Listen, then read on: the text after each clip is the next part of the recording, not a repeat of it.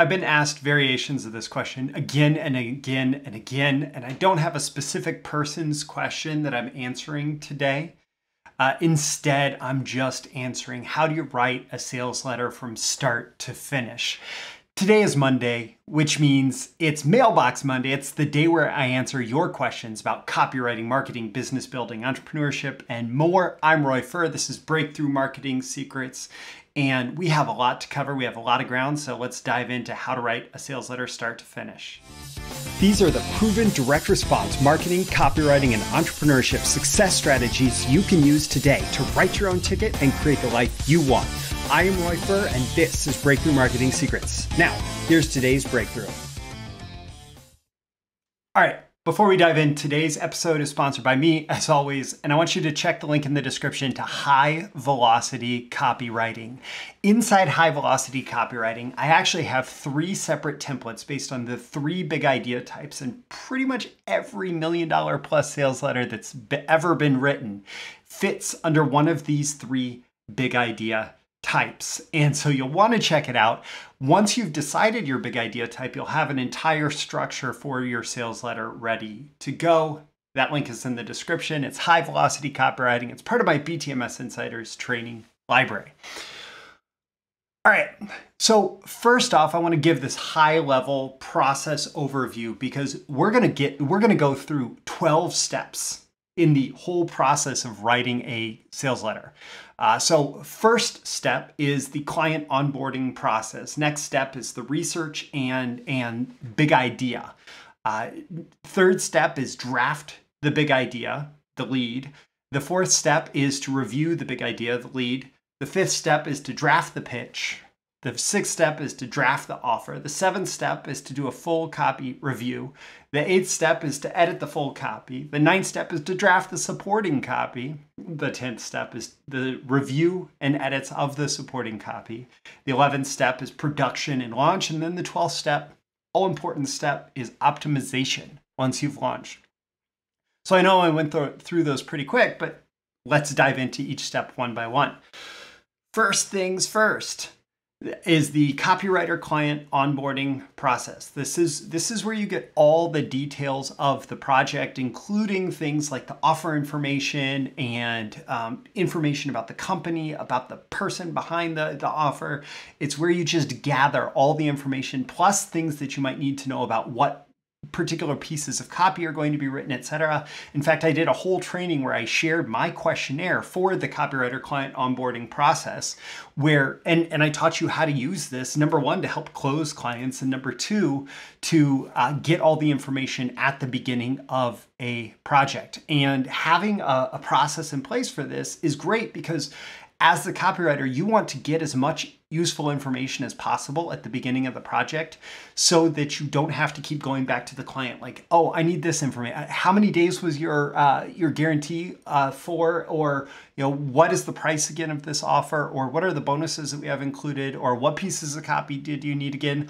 All of those things you don't want to have to go back over and over again. And so I figured out it's smart to have it be a process from the beginning, this copywriter client onboarding.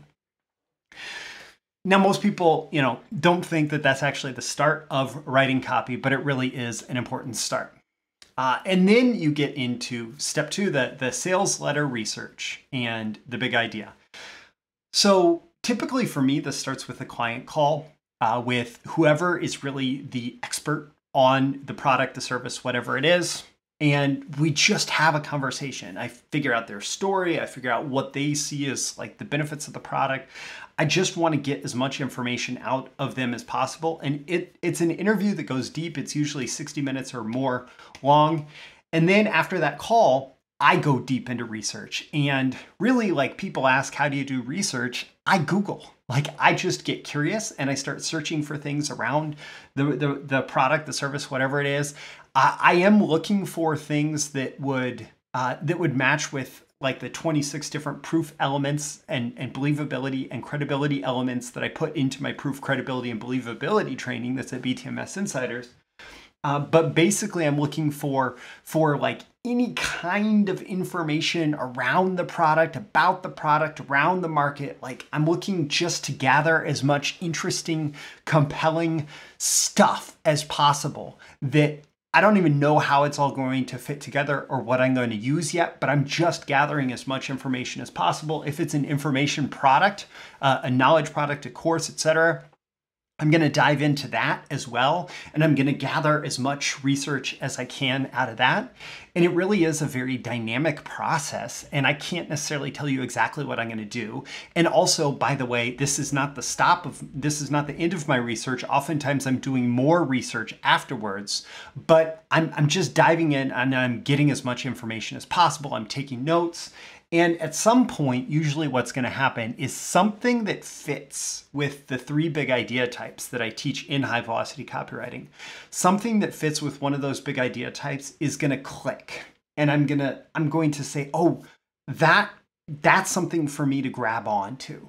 And from there, then I'm going to look for more and more to support that or to provide a new angle on that or whatever. But I'm just looking for that aha moment. I'm looking for inspiration about what the heck I'm going to open my message with that is going to be exciting to me to write, and hopefully then also exciting to the reader, the prospect to read. And then once I've had that aha moment, I start drafting the sales letters, big idea, and lead. And usually I want to do this as quick as possible. It's usually just like 500 to 1,500 words copy, assuming that the eventual sales letter is going to be somewhere in the 6,000 to 10,000 range.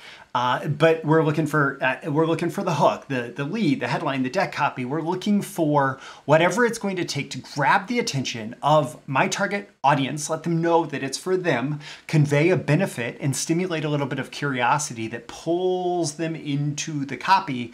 Essentially, all I'm looking to do with this first piece of copy is make the attention and readership sale. I'm trying to get them to agree. I want to pay attention to this. I'm going to read it. Or if it's like a video sales letter, I'm going to engage with the video. And this is usually going to come from some kind of big promise. There's going to be a conveyed big promise. Either there's a negative scenario, and that could be a current problem, or it could be a missing fulfillment of a desire that someone has, but it's this negative situation, and we're going to move them towards a positive situation. So the big promise is the promise of movement from negative to positive. And also usually when I write this first part, when I'm drafting the big idea and the lead, I am looking to outline the remainder of the pitch. So I'm going to do everything that I can to make sure that I have a good idea of where I'm going to go from here, all the way up to the point where I'm going to make the offer for the product. And, for this outline, I'm going to loop in the things that are like the proof elements, and I'm going to give a sense of direction for where the message is going to go. It's usually very rough, but it at least gives me an idea and gives the client an idea of where we're going from here. And then I send it to the client to the review for the sales letter, big idea, and lead review.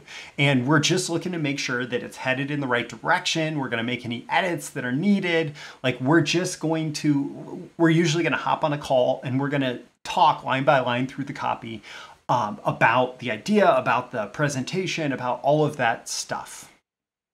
And then I'm going to go back with that. I'm going to make any edits that are necessary, and then I'm going to draft the sales letter's pitch. And the pitch, like I distinguish this in my head. The pitch is not actually the offer for the product. The pitch is, how do you get someone to buy into this idea such that they are predisposed to taking whatever solution you're going to provide to them. So this is where you've gotten their attention, you stimulate their interest and their desire to get them like, oh, I want, the solution that this person offers. I want this positive outcome that this person is promising. And we do this by supporting and expanding on the big idea in a way that's compelling and believable. And you just want to keep going on building up the promise and the proof, the promise and the proof. You want someone to number one, believe that there's this big promise that they can achieve. And well, to number one, have this big promise laid out there that is something that they can achieve. And number two, do everything you can within the context of, the truth to make it as believable as possible. And this is usually about half the promo. So if the promo is going to end up being 8,000 words, it's going to be the first, 3,500 to 5,000 words that are this pitch section. And then usually I get to the end of the pitch and I really feel like, okay, I presented my big idea. I backed it up in whatever ways were necessary. And now it's time to tie the entire big idea and this unfulfilled desire or this problem that they want to have solved into my product or service. And that's when we draft the sales letters offer. And for me, this is always pretty straightforward. So I could have spent a couple weeks on research, or maybe not always a couple weeks. I'm just thinking in the context of, if I'm not working on it full time. So I might spend 8, 12, 16 hours on research. And then in a couple hours, I might draft the big idea, maybe another couple hours to outline the pitch. And then there's going to be some editing, all of that. And then the pitch is going to be the major section of what I'm working on. And that could be another 8, 12, 16 hours or longer. But it is this big process, right? To get all of that stuff right. And then when it comes to the offer section, it's just like boom, boom, boom, boom, boom. It's super fast. It's straightforward. And there's, the typical offer that I write probably has about 10 steps. And over the course of those steps, I'm going to introduce the product. I'm going to make the offer. I'm going to make the guarantee. I'm going to offer any bonuses. I'm going to do the call to action. I'm going to do all the things that are necessary to take this interest that someone has, this desire that someone has for the positive that I'm promising, and get them to actually say, okay, I can tie this to a product that I want to take action and purchase. And then I'm going to send that copy to the client. So at this point, I've basically written the full sales letter. We're going to do a copy review. We're going to do a line-by-line review of starting at the top, going all the way to the bottom, discuss any big or small changes. And it's a process. It really is a process. And if you're working with a good client, a good copy chief, I also offer this service to people who don't necessarily have this available. But you're going to realize that it's a pretty in-depth process to go through and edit an entire piece of copy. And sometimes there can be some rather significant rewrites. Definitely been there. And sometimes it's much smoother sailing. Maybe there's some tweaks. And then you want to edit the full sales letter copy. This is step 8. We're editing the full sales letter copy. And sometimes there are significant changes, like I said. Sometimes it's a lot of smaller tweaks, but really what you're trying to do is get the rough draft, which honestly, if I go back and I say edit the full sales letter copy at this point, because there is this distinctive step after you've done the review where you are doing a specific edit. But if I go back, when I'm writing copy, I am constantly going back up to the top of the copy. I'm having my computer read it to me. I'm like, does this make sense? As I'm listening to it, is it compelling? Is it conveying the message that I want to convey? Is it as clear as possible? Is it presented in a simple way that's easy to understand? All of that. I'm doing edits like that constantly. But then there's this whole separate step at the end where it is, okay, I may have believed in my first presentation of it, but the client had some issues, and so maybe some sections need to be changed or removed or whatever, right? And it's just doing the edits based on working with the client in a collaborative process, working with the copy chief in a collaborative process, such that in the end we have a piece of copy that both of us or that everybody involved has confidence in. And then, because usually a sales letter doesn't exist in a vacuum in isolation, there's all sorts of supporting copy that we discovered in that process at the beginning where we did the copywriter client onboarding. And so step 9 is draft the supporting copy, so order forms, etc. It was discussed during onboarding. I'll have a whole list usually. There's order forms, there's emails, there's ad copy, there's all of these other elements that are the supporting copy. And hey, you just got to sit down and crank those out. And then we get to step 10, which is supporting copy review and edit. So we send all that other copy to the client. And usually, part of the reason I save it till this point is because there's so much that I've learned through the process about the right message and all of that, that usually by the time we've sent this to the client, there's not a lot of changes that are required, but we'll go through and we'll do a review and edit as needed. A lot of times this doesn't even require a call. They'll just send it back with some margin notes, etc. But we'll go from there. And then assuming that, everything else we've gotten up to this point, we go through the sales letter. We have the fully edited sales letter. We have the fully edited supporting copy. Then it all goes into production. And by the way, in a lot of cases, my copy also goes through compliance. That's usually another round of edits after the client feels like, okay, this is pretty much ready to send. And so there's a compliance review and you get notes on that. And there's also some edits that have to take place. It is what it is, but it is part of the process. So that can be included here. I mentally just kind of loop it into the client review and edits, or lump it into that. So step 11, again, is sales letter production and launch. This is where you turn the copy drafts into marketing that's actually ready for the market. And so this can look like a lot of different things in the context of the freelance copywriter relationship. For most of my clients, I haven't done any of this work. They have a production team or designer that actually takes the copy and gets it ready to be sent out into the market.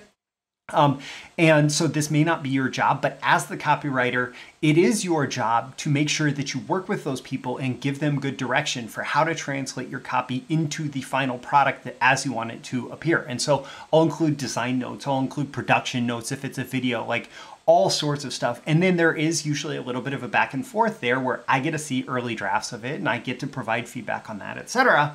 It's all part of the production process. And then you launch, however the client launches it. A lot of times, it can be an email campaign, it can be whatever. However the client is launching it, you launch, right? And then you're gonna realize, it worked really well. It didn't work as well as we wanted. It worked okay, but maybe it could work better. And so you get to step 12, sales letter optimization. So after launch, you ask, did it meet the performance benchmarks that we had for this? Do we need new test versions of this? Do we need to try a new lead, try a new big idea, try a new angle on this, try a new offer, try a new, you can actually break down the different stats in the context of your marketing campaign or funnel. And you can say, and I even have training on that in BTMS Insiders, but you can say okay, what elements of this worked like we wanted it to work, what elements didn't, and how can we then take that knowledge back to the drawing board and improve what we have, and then take the marketing back out into the market and see what new response it gets. And so that's the 12-step process. It's fairly straightforward, and I know I didn't share my screen as I wrote an entire sales letter, but this is the process that you go through every time that you write a sales letter for a client. Obviously, some things can look a little bit different if you're just writing for your own business, and there are a lot of details that I don't have time to cover in a daily episode like this that are inside the High Velocity Copywriting program. So check the link in the description to the High Velocity Copywriting program, as well as I'll include links to the Copywriter client onboarding and the proof, credibility, and believability training. Those are all part of BTMS Insiders, where you pay one low monthly fee. You get instant and unlimited streaming access to everything to just log in, watch it, stream it, binge it, whatever you want. Go through all that training and get all the benefit. And you get access to it for as long as you remain a member. Also, if you do have a question you'd like to have answered in an upcoming episode, the link is in the description for that as well. I'm Roy Furr. This is Breakthrough Marketing Secrets. Every day and every episode, I'm here trying to help you increase your marketing genius. And just understanding this process that you go through as you crank out sales letters for clients or for your own business, well, it can help you manifest your genius in rather magnificent ways. So I'll catch you again in the next episode. See you soon. Thank you once again for tuning in to this daily episode of Breakthrough Marketing Secrets. Remember, check out the links with this episode for even more value. Now make sure you like, comment, share, subscribe, and engage in every way you can to keep this show going and growing and delivering daily value to you. I'll catch you soon for your next big breakthrough.